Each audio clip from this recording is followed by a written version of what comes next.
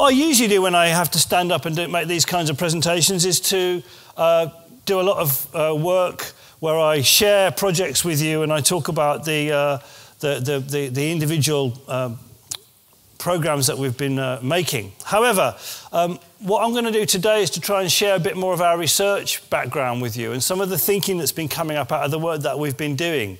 So when we were first invited to come and do a breakout session, we imagined it might be slightly less formal. We imagined that breaking out would involve us being in a room and having a bit of a workshop sort of experience where we could work together, instead of which we find ourselves in these rather august surroundings. So bear with us as we try to put together something which for us is a contingent attempt to put together a number of different elements from our research to give you some insight into the underpinning background and methods. I want to introduce the two people on the stage with me. First of all, Bill Sharpe, to my immediate right, visiting professor at the University of the West of England's Digital Cultures Research Centre. He's the ex-head of the HP European Lab, which was based in Bristol, where he worked all the way through the 90s, working with mobile and pervasive computing. He founded his own company called the Appliance Studio after that, and now works as a consultant for the International Futures Forum. The thinking represented in Bill's book, Economies of Life, has been a key influence both on our main partners, Watershed in Bristol, and also on our own philosophy and approach. And I wanted Bill to be here today to present some of that to this meeting. Next to Bill is Simon Moreton. Simon's our research fellow for React. He's coming to us from a PhD and some postdoc work and being dumped into the messy business of working with the creative economy. And being given a crash course over the last 3 weeks in data visualization. So Simon's going to be presenting some of his original research that he's done with our partners. So who are we? We are Watershed, the Digital Arts and Film Centre in Bristol, together with the University of the West of England. And our partners are Bath, Bristol, Cardiff and Exeter universities. We have a bunch of creative companies in our network, many micro businesses. One of the things that came up in that last question from Georgina Follett to David Willits was about SMEs. Well, actually, most of the people we work with don't even get to being SMEs. They're micro businesses. They were 3, 4, 5, 6 people operations, and that tends to be where we find the take-up is for the university sector interventions into the creative economy space. We have some technology partners. We work with local agencies like the LEPS and Creative England in Bristol and the Arts Council. So we have a network of partners. When we started out, we had the idea that what we needed to do was to really pioneer a process of culture change, that universities and businesses in the creative sector weren't very good at talking to each other. And in order for them to become good at talking to each other, we needed to do two things. The first thing was to build a network of relationships. And that's really important. We wanted to build a network of relationships. And you'll see as we play through the session today that that's what's at the heart of, in many ways, the heart of what we're going to be talking about. So we think of React as a system for the co-production and circulation of knowledge. The other problem that we faced was the massive problem of timescale, which is to say that creative economy businesses turn over very fast. They're interested in what happens this quarter, this 6 months, this year. University academics tend to be thinking about the book that they're going to publish in 3 years' time that will be read for 15 years. In other words, we have a fairly geological timescale as opposed to the creative economy that has a much more rapid turnover. And we felt that we really needed to have a gearing system that would match those two different temporalities together in some kind of a way. Today, what we want to discuss is how we try to maximize benefit from the human networks of creativity, where the idea of an ecology is more than a metaphor, but a practical map to impact and value creation. The presentation is going to go on a little journey from a bit of ecological philosophy, is how I sort of think of it, drawing on business and organization studies through to some empirical research that we've done. We've done some new work for this session, thanks to AHRC, on data visualization, analyzing and visualizing the ways that React is enhancing the human connections in our network by fostering and focusing connectivity and new relationships. And we want to propose that a hub is a metaphorical structure of dependence, but that a network encourages peer-to-peer creativity and learning with a structure of emergence, sustainability and growth. So we want to contrast this structure with this structure, essentially as part of our presentation today.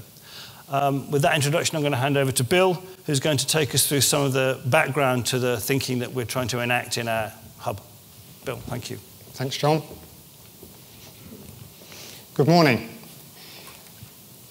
As John said, we've been working on an ecological understanding of networks and value creation. This is something I've been doing since before the React Hub with Dick Penny and the others in the watershed for 6 or 7 years now, trying to see whether we could stabilize the way we talk about value in a way that was then going to be useful for organizational work. And I think we've really got to that point. Not that we could possibly answer all questions you might have about that language, but there is a way of looking at this that has roots in 2 areas. One is the field of enactive psychology, founded by Francisco Varela, that has a way of looking at value as enacted in the interactions we have with our environment, the bringing forth of a world from a life.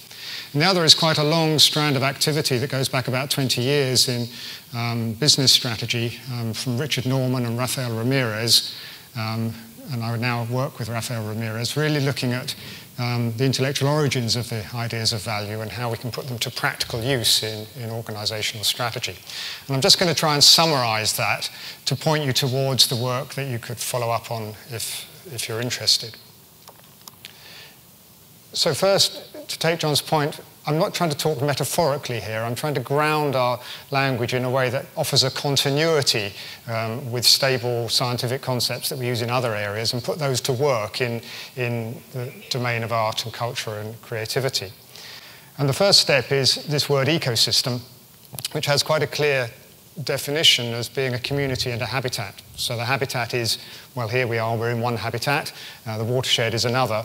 And community has the meaning not of a single species, but of all the interacting life forms that together inhabit that particular place. And this draws attention to the fundamental property of life, that life is inherently interactional. There is no life that doesn't interact. And what distinguishes ecosystems is the variety and density of those interactions. And basically, interactional diversity is what drives growth in an ecosystem, and ecosystems tend towards greater variety and density of interaction, given some inputs of energy and resources and everything else. So what you immediately think about when you see an ecosystem then is variety. And that variety is not for any particular species in it. If you say, what's an ecosystem for? It's not for anything in particular, it just is. And there is no one thing called value circulating there. There are just many different qualities of life. And if you look at any one particular life in it, it interacts with everything else around its own purposes. So the next step you can take is that the concept of value arises when you, so to speak, look over the shoulder of one particular thing in that environment and say, how does this whole ecosystem look if you are a flower, a bee, a bacterium, a cat, a fox, a human? And each life, in its interaction with everything else, sees that ecosystem with a particular perspective of value. It, so to speak, casts a web of significance over that world, which interacts with everyone else's web of significance. You know, and the fox regards the rabbit in one way, and the rabbit regards the fox in another way. They are mutual, they're not agreed. So there's not one value, there's an infinite variety of values. And we get stuck, I think, in a lot of discussions because value, you know, we have this problem of reducing value to a single metric, like money or something else, and that causes us to get really puzzled. Well, there isn't one metric of value, it's infinite in its variety, and it arises as a perspective on a pattern of relationships in which a life is embedded. So if we now move this over into the domain of organizational life and something like the React Hub, this is a very simple and general sort of diagram. And the circular bubbles are meant just to represent actors in the ecosystem. And the square blobs are something that you would call a product, an offering, something that's put out there by one of those actors around which some sort of interaction can happen. So in the case of a company like Apple, a pretty big, hefty company, they put out a platform called iTunes. They do lots of other things. There's the other blobs. And from that platform, they configure interactions between music publishers and artists. And then if you look at the publishers and artists, they interact in one or two ways, and the colours are meant to represent who's the dominant player in each interaction. So a music publisher does things to configure how a music artist might get their music out there. Similarly, the artist maybe configures an event and a show in such a way that the music publisher is then configured in what they do. So that's just taking this idea that each organisation, each actor in an ecosystem configures value creation for other people. And so none of us lives a life on our own. In what we do around us, we create a possibility of value creation for ourselves, but also for other people, and then those all interact and make up one overall value constellation. And I put the language there. There are really two equivalent terms. Value constellation draws your attention to the static nature of the structure, and the value creating system more creates an understanding that this is an ongoing process of value creation and maintaining the relationships. This really replaces the linear industrial view of the value chain. And this work on value constellations was done about 20 years ago, but is really coming to the fore now that we're all living in a world of co-production. So the old language was value was put into a thing, delivered to us as consumers, who then used it up. We consumed it. But the notion of value has another intellectual history in terms of consummation, revealing value. And now that we're into this world where everybody's taking part in everything, with the notion of co-production, the idea of a value constellation rather than a value chain is now coming into the foreground in business strategy work.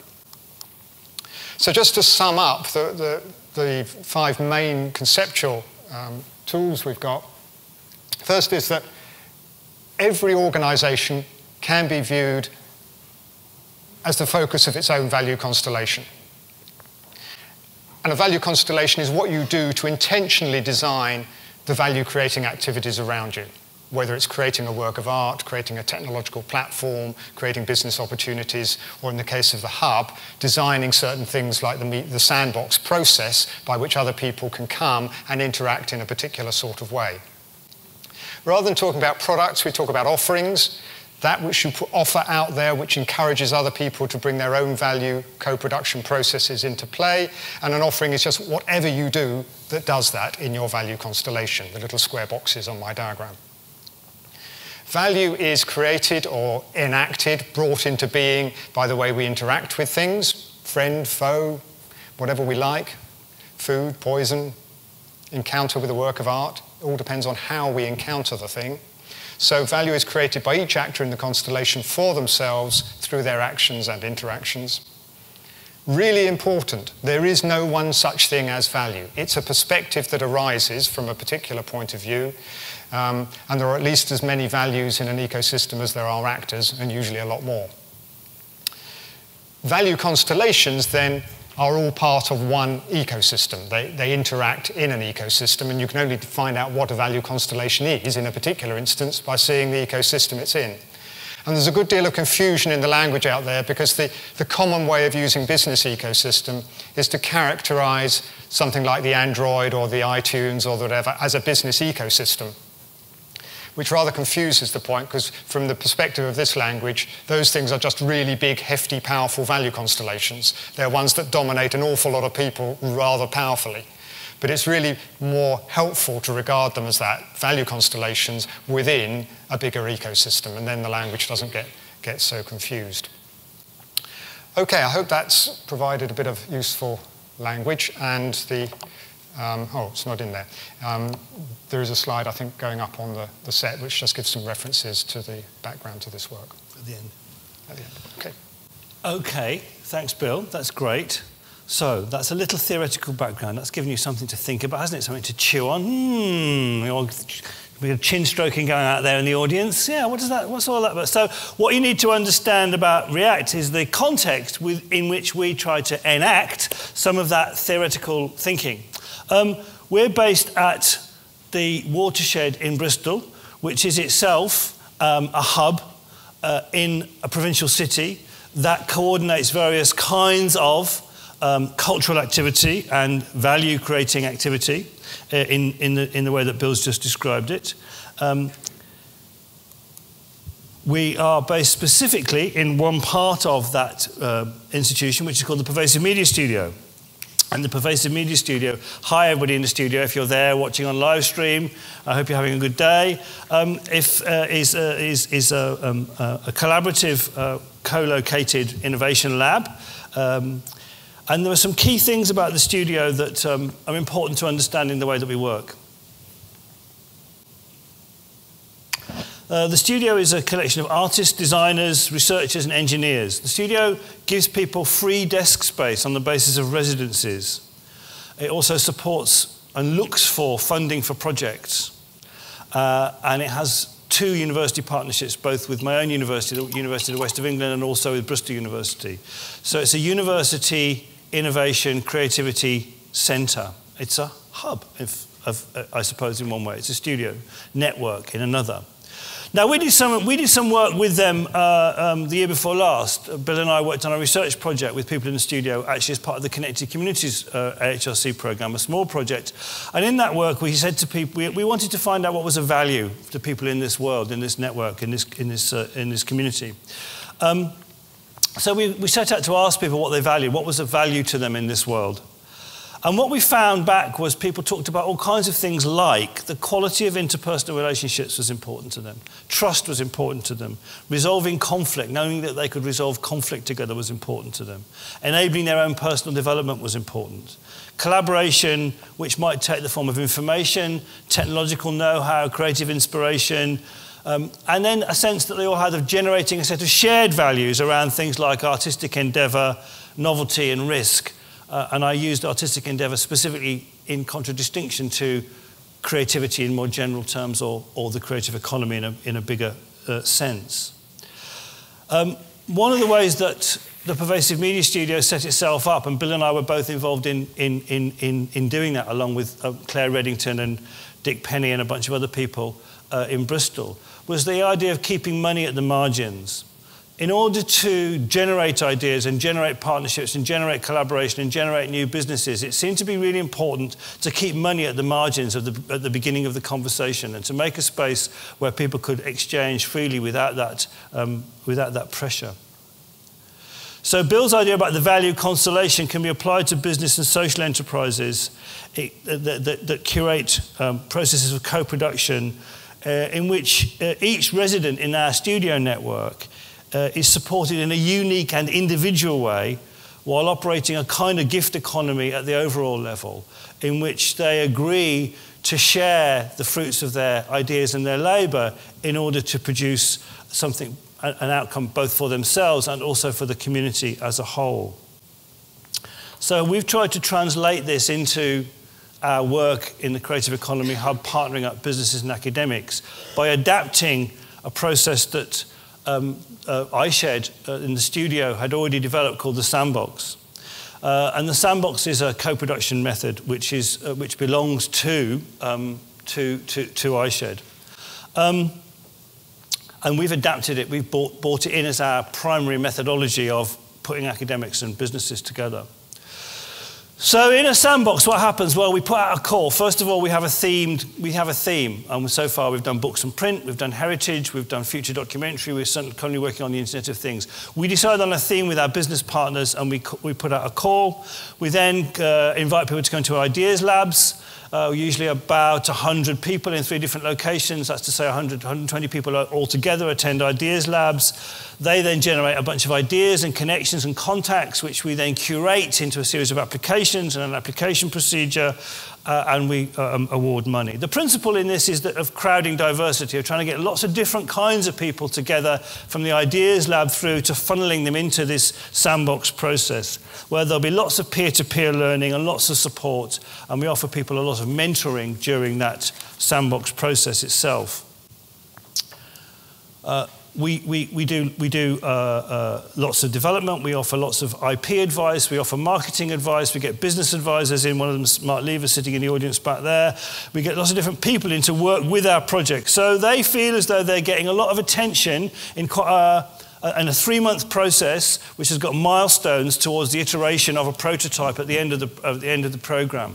So we expect people to make something that works by the end of 3 months, and they get lots of support to get to that point over that timescale. Now, what's happening in here? Well, we think we can see, and I hope that you'll be able to see when you get hold of one of our lovely catalogues, that we've got, first of all, we've got new partnerships emerging from what we've done so far in the first 2 years. We know there are lots of new relationships that weren't there before, so we're building relationships. Secondly, we know that actually academics are going back into universities and writing new research bids and going, I didn't quite think I'd get a research bid out of this, but actually I've got some new partners, I've got some new ways of working, I've got some new ways of thinking about the world, and they're going back and writing research bids that come out of our process. We also know that university partners are going back to the classroom very frequently and saying, do you know what, I really want to change the way I teach now. I think I can run that lab process, or I can borrow from that Sandbox process or that ideas lab, and I can use that to generate ideas. So some of the methods from a creative economy partner are feeding back into our classrooms, which is amazing. We're also, of course, designing new products and services, some of which are going to go on into the marketplace for the companies who are involved in our collaborations. And we've got new businesses starting up as a result of the process. So there's a whole lot of outcomes, and I call them emergent outcomes deliberately. Our aims were to create partnerships, to create relationships, and to build a mesh of relationships between businesses and universities across our region.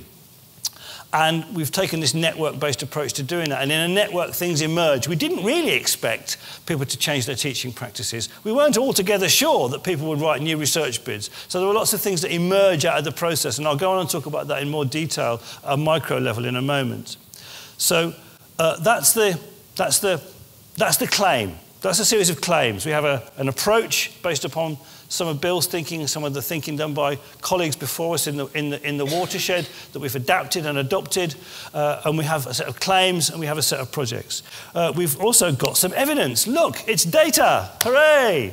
What we've done is to go to one of our Sandbox networks, the Books and Print Sandbox. So what we did was go to our Books and Print partners and interview them, which we would do anyway, as a matter of course. Then we went back to those interviews and we looked to see what new connections people made in the process of the Sandbox. Yeah? So we tried to identify what new connections people had made, and we tried to make some inferences about the value of those connections to them, based upon what they said and also what we knew about how the project had progressed subsequently to its original iteration, based upon how strong and how valuable those connections were. So it's a first sketch at a model that we hope begins to prove the case that we've been trying to make. And when we've made this case before, people go, yeah, well, I sort of get it. I sort of get the ecosystem model. I kind of get the network model, but I don't really see it in action. I don't really understand it. I see a lot of discrete projects. So this is an attempt to visualize what we think is actually happening in our process. So we took location data, identity data, interview information, and we put them, Simon and another researcher put them into some tables that then got translated to a software called Gephi, which starts to then produce these kinds of graphs and diagrams. I'll break this down for you. So first of all, these are the people that came to our ideas labs. So each one of these, Cardiff, Bristol, Exeter, then we had an ideas lab in each one of those places. The dark blue blobs are academics, the light blue blobs are businesses. So those are the people that actually originally attended our ideas labs. The other blobs that are on the big map are first of all, that's the academics, the research partners, then the creative business partners. Then those pink blobs are our mentors. We have a bunch of mentors that we bring into the Sandbox process to actually support and advise. And they're usually really quite high-powered people brought in from the cultural sector that we're working within. That's us, that's the React team, my producers, myself, Claire Reddington, the executive director, various other people that we bring in from time to time, Alison, Simon, there's about actually 5.5 of us who are full-time delivering the program, but we frequently bring in other people. And that's the number of bids that were developed out of the original set. So the dark green ones are the ones that we funded. The light green ones are the ones that we didn't fund. Some of the light green ones have a life of their own. Some of them go off and get HIFE money from universities. Some of them go off to the Nesta Digital R&D Fund. Some of them find other ways into the world. Some of them form relationships that actually then go off and do something else, something different, not the bid that they thought they were going to come to us with. So we count all those as a kind of win, especially if they go on and get some money or go into the world in a different way. We think that's part of our network generation process. So then we go back, put those all together, and we get the big map, and that's the one with the names of all the projects on it that were generated in that particular process. If we go a little bit more closely to the Sandbox graph itself, so this is the area of the projects that were funded, you can begin to see the ways in which it's a really complex set of relationships that are formed, where the sum is greater than the parts, and where value is being enacted, to use Bill's terms, in all kinds of ways through these connections. Each one of these lines represents a relationship, a new relationship that was formed, and where different forms of value are enacted. We would like to do some more research in the next time we go around this process to actually do some more detailed questionnaire work where we actually tried to get at the value of those connections a bit more to people so that we could actually represent that more fully. At the moment, we're inferring a lot in the thickness of the lines, actually infers stuff about the value of those relationships and what kind of values are being enacted, but maybe we might be able to do some more work on that in the future.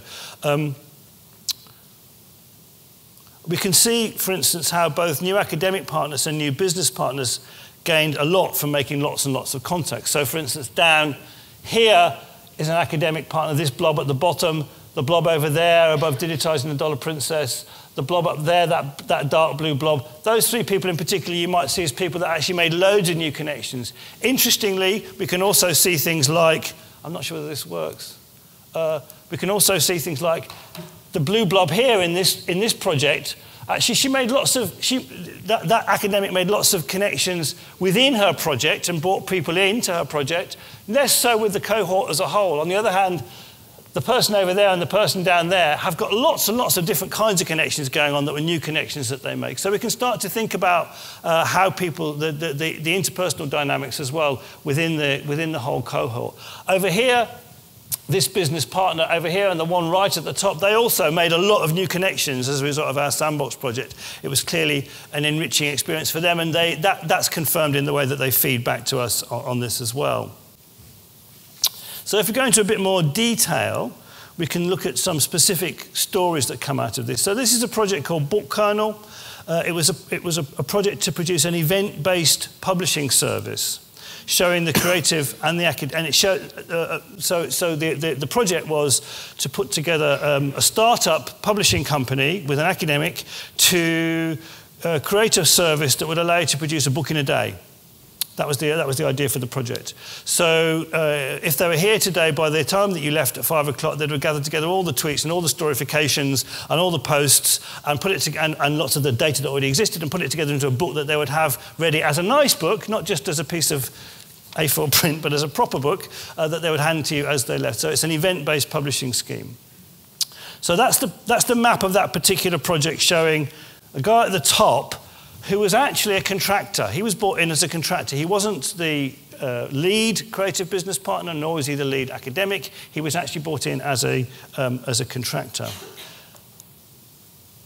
And if you begin to see the connections that he has made as a result of the project, you can see that there's all sorts of things that have emerged. Although he was working on his set of connections in his project, he's met loads of other people. And actually, for him, as an individual person in the creative economy, this has been a very productive experience because, first of all, the book project itself, the publishing project, not only did the event that we paid for at Cardiff University, which is a simultaneous Dylan Thomas translation event, but they've also done a gig for the BBC in Cardiff, they've done a gig for The Guardian in London, and they've done a gig for the Arts Council and Watershed in Bristol. All of which were piloting and showcasing their work. And they all came from that bunch of people in those blobs there. Those gigs all came because he met people who could offer that work to him. He's also set up a new startup business called Fabler with a £3,000 business grant that came not out of his project connection, but out of him meeting another contractor in the Sandbox who was working on another project. And they got together and had a great idea, went off and got a business investment to start up another business.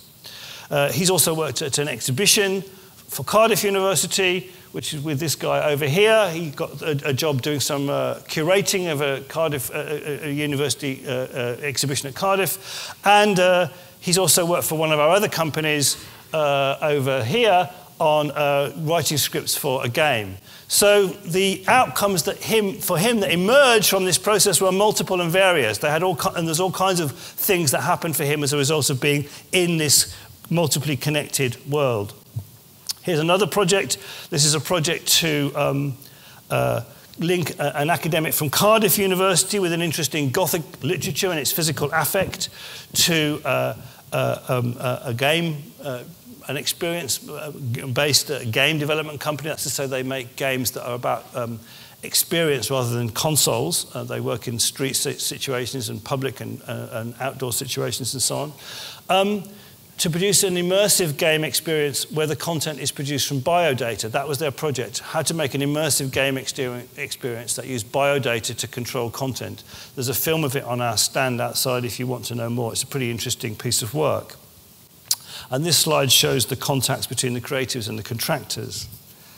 And it shows a comparatively low number of connections, which confirms for us an intuition that this Sandbox process works best and most strongly the first time you do it.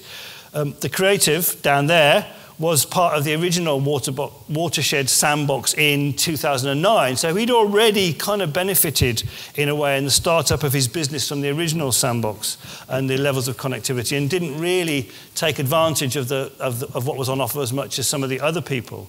On the other hand, if we look at the academic who had never been involved in a process like this before, he made lots of connections and actually found out lots of, has gone on to do a number of different things, including publishing some academic journal articles based on his experiences. So what I think we're getting towards here is that these visualizations show the richness of the connectivity. These are new working creative relationships that weren't there before. They're multiple. They generate new ideas, new research projects, new businesses, and new products and services.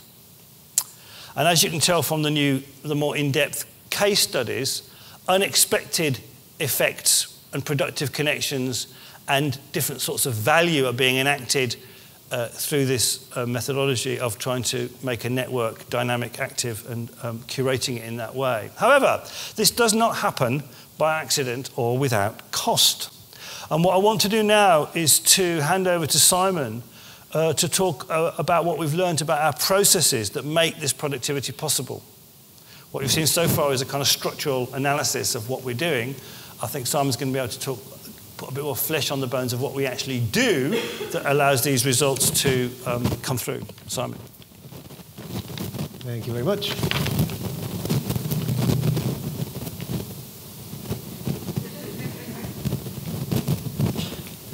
I'm very creaky today, obviously. Right, so I think we've got...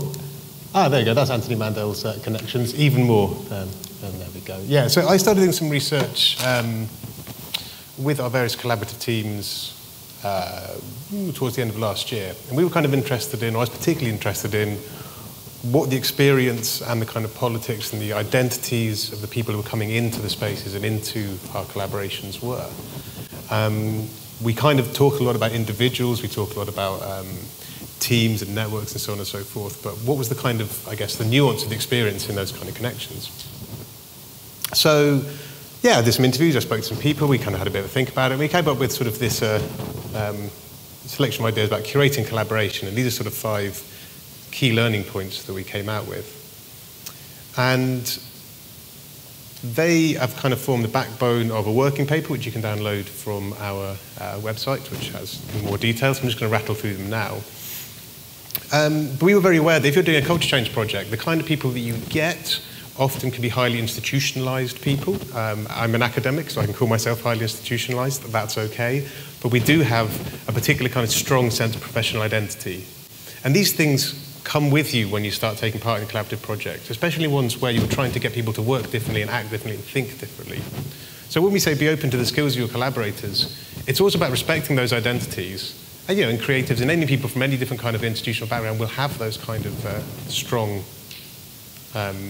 feelings and skills and ideas about how things should be done. So you've got to respect those and be open to those, but you've also got to be willing to disrupt them as well, to kind of get something really new and exciting happening. I mean, what we try and do is that we try and make something happen that couldn't have happened without either partner.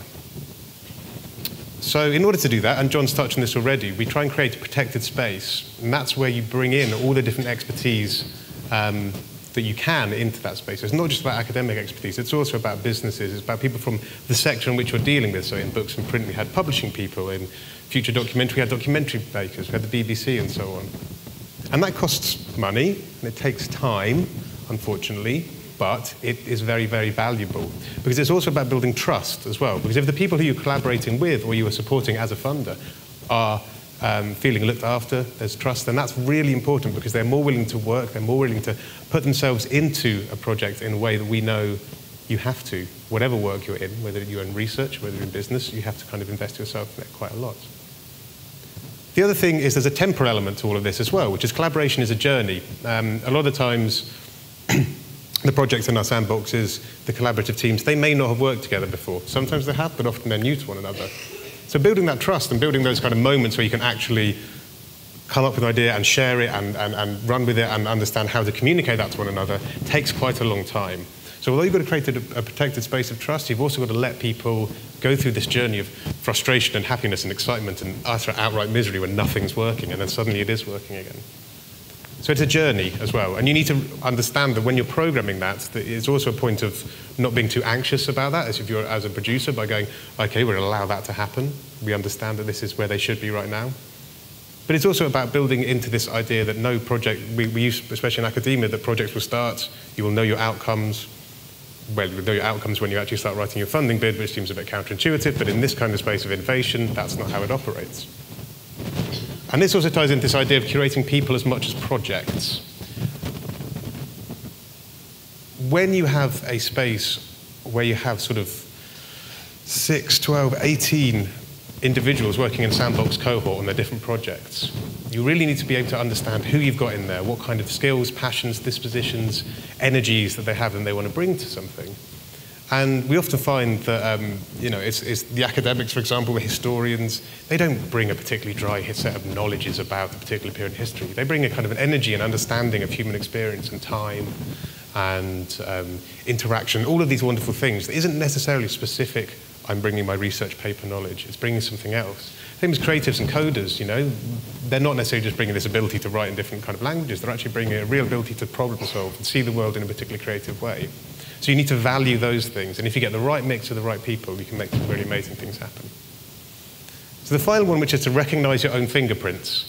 Now this is both in terms of method and in terms of context. In terms of method, we've already talked quite a lot about sort of different discourses and languages that we use, beliefs that we have in how innovation works. We've talked about ecosystems, we've talked about trust, I'm doing it already. But you've got to understand the way in which those languages inform the practices that you do, the methods that you carry out. Sandbox is deeply embedded in its own politics of Bristol watershed, its own past and its own histories. And that's not a bad thing. But you just have to be aware of it, because that will help you communicate things better, respond better, and adapt better, so that your methods change with the ideas that you're supporting as they change.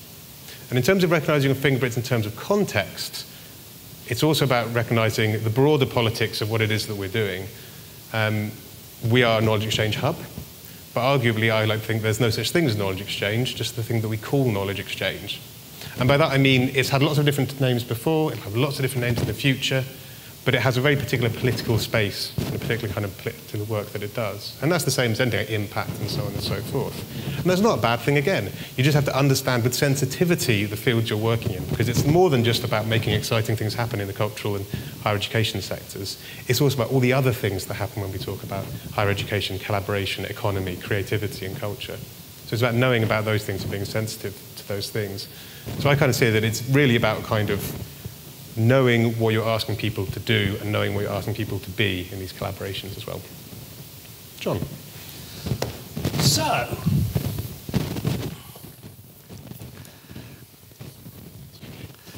if we were to give ourselves a short epitaph, this is from the 6-word epitaph is from one of our projects. A little bit of project plug. Future Cemetery. They worked with a cemetery who wanted to turn themselves into a heritage site.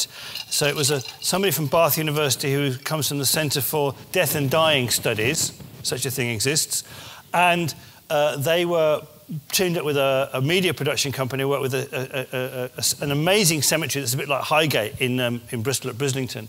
And one of the things I asked people to do was to compose a 6-word epitaph on their way into this experience for themselves using words like fridge magnet letters, essentially, which then became translated into a digital projection, then appeared on trees as you were walking around the cemetery. So our epitaph might be, first of all, be open to new forms of emergent value. Value can take many different forms, and in order to make our system work, we have to be open to lots of forms of value that might emerge through the relationships. What happened for the example that I told you earlier on about the contractor who was brought in, immense value produced for him in all kinds of ways, from a level of personal development to the level of economic development, through having a network system where sharing and peer-to-peer learning is encoded into the process. Secondly, maintain your network. Look after your network. Look after the people in it. It has to become, we think, a high-quality, high-value experience for them personally. And we put a lot of effort. Now, producers, especially the producers that were employed by the watershed to work for us on this project, or work with us on this project, I should say, put a lot of effort into maintaining the network and making it a high-quality experience for people. And finally, to quote our great absent partner today, Claire Reddington, who's jetting in even as we speak from South by Southwest so that she can be at the launch of our Object Sandbox on Thursday, curate diversity. Very important idea. Get the right mix of different people in the room and work with them quite intensively. So that more or less sums up what we have to say to you. Those are Bill's references for anybody who would like to follow that up. We can make those available later on, should you desire to. And we'd be very happy to have a short conversation with you now. If you have any questions or comments or things you'd like to ask us or suggest, or comments or feedback. I don't know where we are for time. I'm sort of assuming we've got at least 5 minutes for a quick exchange, and we can follow up afterwards if you would like to. Also, just like to make sure that you've got some of these. If you haven't, this is the official launch of our catalogue. Please take one and pass it on. Come and see us afterwards if you haven't got one. And that's where you'll find the fruit of the theory that we've been discussing, as it were. That's where the proof, the puddings that prove our case are contained in that catalogue. So, questions, comments. I can see somebody right at the back there. Yeah. Karen Lewis, University of South Wales. It's now on. I can hear it. Just one question there, John. Well, to any of you really. I was interested in terms of the benefits to academics and your creative businesses. What do you get a sense from the data and your research of what the balance is? Would you say it's been mutually beneficial to date, or the business sector have benefited more? This is a question that's been raised with some projects I've been involved in recently, so I'd be interested in your thoughts. Simon will have a more nuanced answer because he's the person who has to spend his head deep in the data a lot more. My headline impression is that actually that's very project by project. And actually, if you go back to the slide with the Sandbox connectivity, I would say that the balance of benefit could more or less be inferred, and I think probably accurately, from the number of connections and that people make within it. So. Yeah, so I wouldn't say that there's a consistent answer to that question. I think it's really project by project. I think that in terms of the kinds of benefits as well, it's obviously going to be a different proposition for an academic to become involved with React than it is a business, especially given we're hoping to produce new kinds of prototype or products, whatever it might be. Also, because we're not a research initiative as such, in terms of sometimes academics come in thinking that they're going to do some research, but really that doesn't tend to happen. It's actually new ways of working and new ways of communicating, and we see that there's much more of a mutual benefit with those academics that really kind of understand that kind of output, that it's about teaching, communication, new ways of embodying the knowledge that they have and the ways that they see the world, and actually sharing that. And actually we see that a lot of the really successful projects really do enjoy finding new ways to go and share those knowledges out there. Businesses, I mean, it can be anything from just a number of connections you make with other people, it could be new ways of working, and especially for younger startups or micro businesses, there's more of a tangible, I think, benefit for them. It's more visible in terms of work that they get, commissions that they find, other people they connect with. But I don't think that it's necessarily less valuable or more valuable than it is for academics in that context as well. It's just a different kind of value, I think.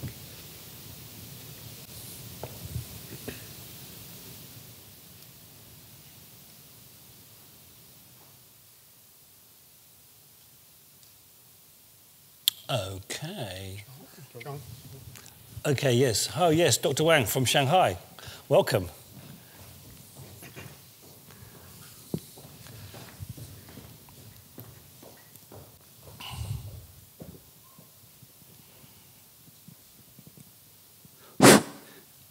Thank you for your great presentation. I am very interested in this special form of organization of creative economy. And in the dynamic process, the network makes the hub emerge, and the hub strengthens the network. So my question is, what is the most important element in this interaction which makes the hub and the network mutual benefit? Thank you. I would say the most important element in the interaction that makes that work is the appointment and the agency of producers. So we have specifically appointed creative producers whose role is to manage and curate that network. So it's the people that we put into that role, and the way we design those job descriptions and the way that those play out. You may have something to say about that, Bill. I don't know about the role about what you think is the most important element. Yeah, this focus on the role of the producer came out of quite a long period of dialogue that we had with Claire Reddington and Dick about what do you do to manage a network? What's the meaning of that word? And it really emerged that the creative role of the producer, rather than a project manager, was the critical element of bringing resources together around a creative intent. And so that is what actually creates the interactional power, which then, the more they come together, the more they mutually support one another. So you're absolutely right that the hub and the network mutually strengthen one another, and the critical management function of the hub is the role of the producer. There's something, I guess, to maintain a good social network, what do you have to do? You have to spend a lot of time actually pinging back to people, communicating with people, making sure that every message you get is responded to. Similarly, to create a good creative network, you've got to spend a lot of time making sure that the producer has to spend a lot of time making sure that they're in touch with the people who are engaged in the process most of the time on a regular basis. They know where they're at, they know what's going on, they know what they need, they know if they've got a problem, how they can solve it, they know if there's more funding available to them that they can plug them into it, those kinds of things. So again, it's about the producer's role in that is really keeping in touch and looking after the people that are involved in the process. And that is a two-level process. I think there's been other theoretical and experimental work done on other hubs, not just a creative economy, that it's the dual focus both on the experience of the individual participant at the level of the person and their organisation, but then also working on the horizontal level of the network and curating that as well, and maintaining that dual focus is absolutely critical. Thank you.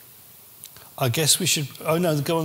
There's one more question now. I think I don't know. Is anybody keeping time in the building here for us? We're just going to go on. Okay, fine. Yes, brilliant. Is that, yeah? Yeah. Yeah. Thanks. Thanks for the presentation again. I'm coming from Moscow, Russia, and welcome. We don't really have. This is not too popular. I mean, the hub structures are not too popular, but I know lots of people who are trying to organize things like these. And the question that I have is probably, is this more of a social initiative? Is this more of a supplement to some major kind of business you're doing apart from this? Or is this the basic thing that you're involved in? If I don't know if I'm making myself clear. So could this be business as a business, or is this more of a social initiative as a supplement to something that... Oh, okay. I mean, you know, that people are, you know, most people are probably more interested in the income, in the financial benefit. Could this be a business to gain profits, to earn money, or should this be something that rather is a supplement to that? And is this something that could emerge as a startup with people with quite few experience, with little experience, but lots of connections? Or do you think that this should be run by people with quite a lot of experience and quite a lot of connections already? Great question. The first part, there's two parts to it. One is the business, but could it be a business at any level of experience? I guess we might all have things to say about this, because it's a very interesting question. Okay, so there are people in London, not far from here, who run co-location studios as a business. So their business model is get lots of creatives together in the room, share, charge you lots of rent, and make a business out of it. But it's quite successful. It's quite a good business. The next level is would we take any IP and any share in what our partners produce, and that would be another business model where we could turn it into a business. Our position is that no, we don't want to do that, because actually we're upstream from IP. Right? We get people together who are trying to work out what their IP is. Have I even got any IP? Is there anything interesting here that I can explore? We're about the ideas generation process. And I think we think that actually in order to do that properly and creatively and appropriately for the dynamics of the creative economy space that we're in, we need to not be saying to people, and we're going to grab some of your IP. Actually, other people and other hubs here today take a different view. In Dundee, the Dundee hub, for instance, they do retain some of the IP of the things that they produce, with the idea that they'll actually get some income back from them in the end. So far, we haven't done that. There is a possibility that we could consider doing that, but we haven't done it so far because we've been concentrating on the ideas generation part of the process.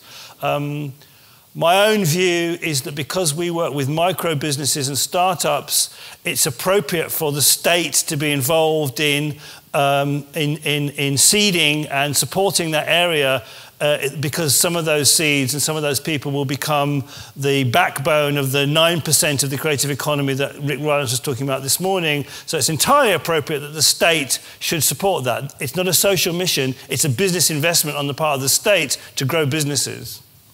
Does anybody else have probably other things to say about that? I think that's enough. I think we're up to time anyway. We just had a... Sharpe. Yeah. A little face appeared at the door. And... Okay. Okay, that's the end of our time. We'll be here all day. Our stand's just outside the door in the main hall. If you want to come and talk to us some more, please make sure that you get one of these, and then you'll find out a lot more about the substance of what we do on a day-to-day basis. Thank you for your attention, and thanks to my co-presenters.